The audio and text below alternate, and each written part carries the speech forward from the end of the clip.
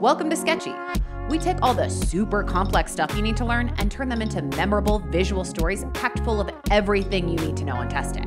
Click the link in the corner or description to try for free for 7 days. Now let's get to it. Right lower quadrant abdominal pain and fever. What do we got, Kane? Well, good morning to you too, McBurney. Geez. What do we got, Kane? It's a 23-year-old female. ID is still pending. She was found to have severe abdominal pain along her right side. There's a record of her visit to the emergency department. Let me see. She came in with that pain. It started about 10 hours prior around her belly button. The pain worsened and moved over a few hours down to that lower right quadrant. Oh, yeah. She was bootin' and a tootin'. She was what? I mean, she was vomiting and had some diarrhea. And looks like a fever, too. And tenderness in her right lower quadrant of her abdomen.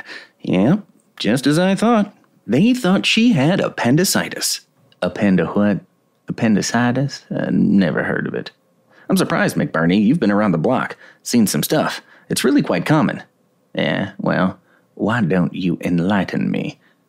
It happens in about 1 out of 10 people over a lifetime. It's also one of the most common reasons for emergency abdominal surgery. Acute appendicitis happens most commonly in the second or third decades of life, with a second peak in patients in their 50s and 60s, a so-called bimodal distribution, and is slightly more common in men. All right. Looks like we got us a suspect. Tell me about this location.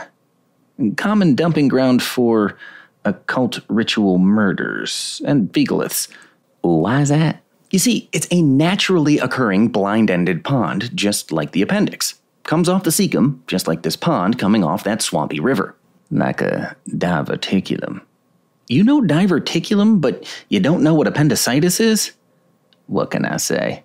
I've seen some shit. But no, it's not like colonic diverticula. Those are false diverticula, which do not involve all layers of the wall. The appendix is a true diverticulum, meaning it's an outpouching of all the layers of the colon wall. We'd better call this in. Gonna need more bodies to set up that perimeter. We're just past the ileocecal valve. Tell them to follow the Taenia coli if they can't find it. They point right to it.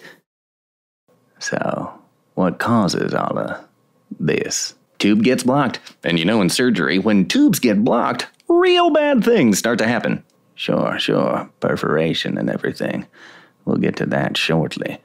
This rock here, that's what's blocking it? It's a fecalith. It loosely translates to poop stone. Hard plug of poop gets caught in the narrows here. That's usually the cause. But tumors and infections like parasites can do it too. Which makes sense with that crab and those leeches. Reminds me of Bogota. Those were terrible days. I seen some shit. Tumors, though. You'd more expect those in someone my age.